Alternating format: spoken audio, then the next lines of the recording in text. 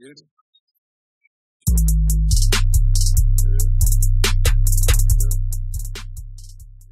everybody, what's going on? It's your man Kohrey. Welcome to the Digital Dash, where I be giving you guys tips on how to market your songs and get those numbers booming. Now, for those of you who don't know who I am, I'm a digital marketer myself. I specialize in helping artists like you guys get their songs heard through platforms like Spotify, Instagram, YouTube, and a bunch of others. Now, what I want to talk to you guys about today is how you can build super fans. But before we get into all of that, I want to talk about how exactly you can identify your most engaged fans and how you can go about turning those people into your super fans so that you can start to capitalize off of all of the benefits that comes with having a large group or a core group of really active, really engaging fan base. So with that being said, let's get right into it. So what exactly is a super fan? Your super fans are pretty much the most engaged people within your fan base. They're the ones who are going to buy multiple tickets to every show. They're going to buy 6 t-shirts when your merch finally drops. They're the ones who are commenting and reposting every drop on SoundCloud and pretty much checking out each of your content drops as soon as you're putting them out. Basically, super fans are pretty much the cornerstone of any successful artist's business model.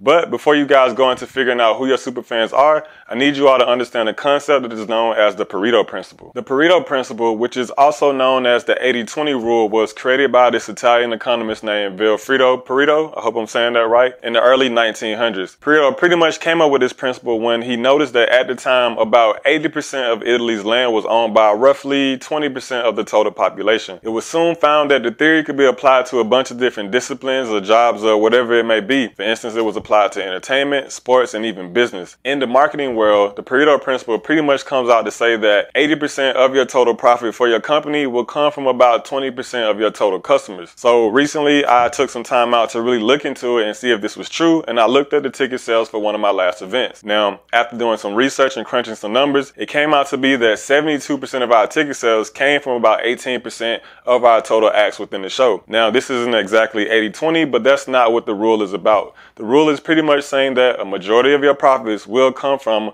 a minority of the people who are contributing to their overall profit. So for artists, for you guys, this really can apply to a bunch of different parts of your artistry and your career. Let's say, for example, that 80% or the majority of your ticket sales for a show will probably come from 20% or the minority of your fans within a specific area. Or for example, about 80% or once again, the majority of your streams on, let's say, SoundCloud are probably coming from the minority of the people who actually follow you or listen to you within that platform. What you want to do is to take all of this data, figure out who is this minority, who is this small group of people that's providing me with the most listens, the most engagement, the most streams, the most whatever it is on whatever platform that you're looking at, and then take those people and start to cater to them. That's how you turn those people into super fans. So how exactly do you go about catering to someone so that you can turn them from a highly engaged fan into a super fan? And it pretty much comes down to doing one of these two things. You either have to give them something for free or give them some type of special or preferred treatment. So let's take Instagram, for example. Let's say that you have 100 fans who follow you on Instagram, and you notice that most of your engagement is coming from the same 15 to 20 followers on the platform. That means that they're always the ones who like your picture, or they're always commenting, or you see the same group of people